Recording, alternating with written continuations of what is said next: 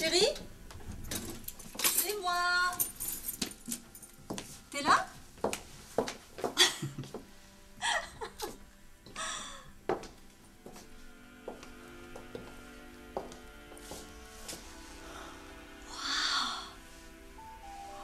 Est-ce que ça te plaît? T'as sorti le grand jeu, dites donc. Viens. Viens. Vous, mademoiselle. Waouh.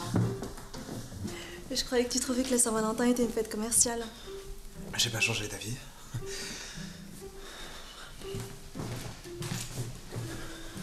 Sarah? Oui. Voilà. Je profite de cette occasion pour... Oui. C'est le moment rêvé là, pour... Oui. Veux-tu m'épouser?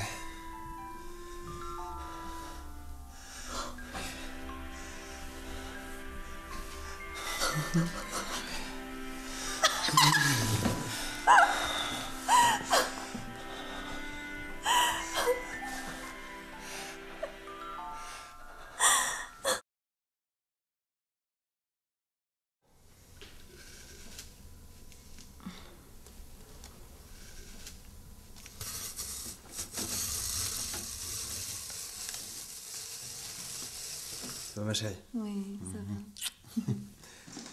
Tes parents sont arrivés ce matin? Ah? Bah, il devait pas arriver demain? Oui? Non? Ah bon? Bah, je croyais que tu voulais que je sois là quand ils arrivent. Oui, c'est vrai, oui. Oui, excuse-moi, je me suis trompé de jour. Tu sais que ma mère m'a quand même demandé si j'avais vu la robe. Je lui ai dit non, ça l'a rassurée. Parce que sinon, elle dit que ça nous aurait porté malheur. Comment c'est ça, ta mère? Oh, ça doit être ses copines qui lui ont dit ça. Tiens, viens voir. D'ailleurs, elle t'offre cette boîte de chocolat. Et mon père t'offre ça.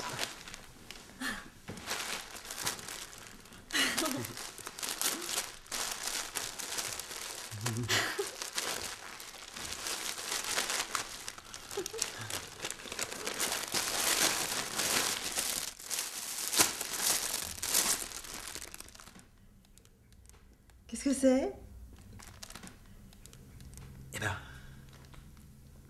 c'est un voile. Merci, j'avais pas remarqué. Mais pourquoi ton père me prend un voile? Tu veux quand même pas que je mette ça? Ah non, non, non, non, je t'obligerai jamais à porter le hijab. T'inquiète. J'ai eu peur. C'est pour demain, en fait. Comment ça? Qu'est-ce qui se passe demain? Ah, tu sais, c'est mes parents. Tu sais comment ça se passe. Je veux pas les décevoir. Ils s'étaient pas trop pour l'idée que je vivais avec quelqu'un sans être marié. Et donc? Et donc, demain matin, on a rendez-vous à la mosquée avec un imam pour officialiser notre union devant Dieu. Comment ça, demain matin?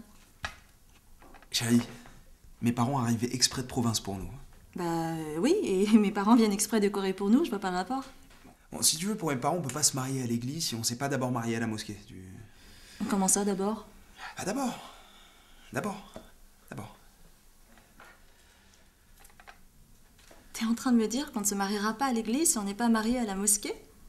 Non, c'est pas tout à fait ce que je veux dire, chérie. Alors, qu'est-ce que tu veux dire? Faut qu'on fasse un mariage musulman au plus vite, sinon on vit dans le péché? Eh ben voilà, c'est ça, c'est comme chez les catholiques. Ah non. Ah non, non, non, non, non, non. Tu organises en cachette un mariage avec un imam en prévenant tout le monde, et moi, tu me préviens la veille. C'est pas comme chez les cathos, hein, excuse-moi. Bon, c'est bon, j'ai merdé, j'ai jamais trouvé le bon moment pour t'en parler, c'est tout. T'as jamais trouvé le beau moment pour m'en parler? Tu te fous de moi ou quoi? Ça fait 6 mois qu'on en parle de ce mariage. Eh ben justement. T'aurais pu y penser, toi aussi, que ça aurait fait plaisir à mes parents qu'on aille se marier à la mosquée. Ah non, Isaac, ne renverse pas les rôles. Bon allez, c'est une petite cérémonie, ça dure 30 minutes, c'est tout.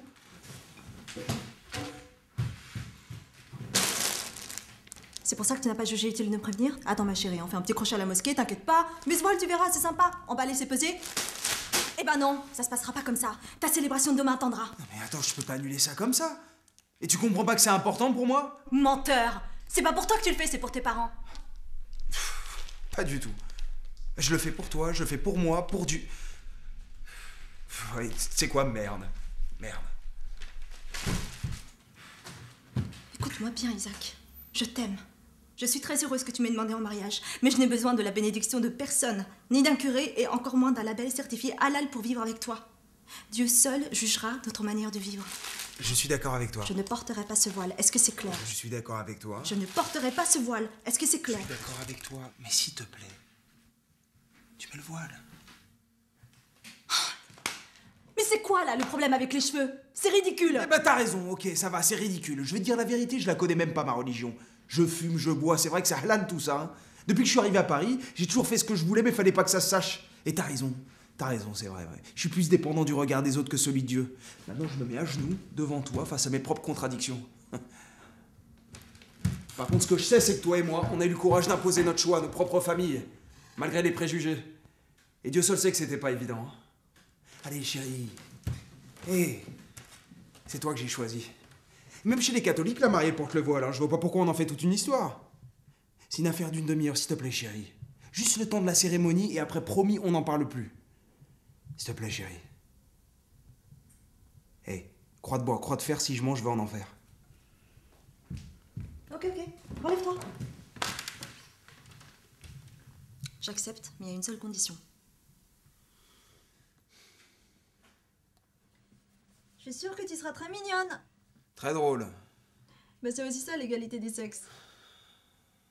Ça, tu peux me demander ce que tu veux, mais s'il te plaît, me fous pas la honte. Bah je te demande ce que je veux, tu mets ce voile. Ça. Oui, Isaac? Mais enfin, ça, oh. Enfin oui, Isaac. Putain, mais je vais pas aller à la mosquée comme ça, c'est ridicule. Fais voir.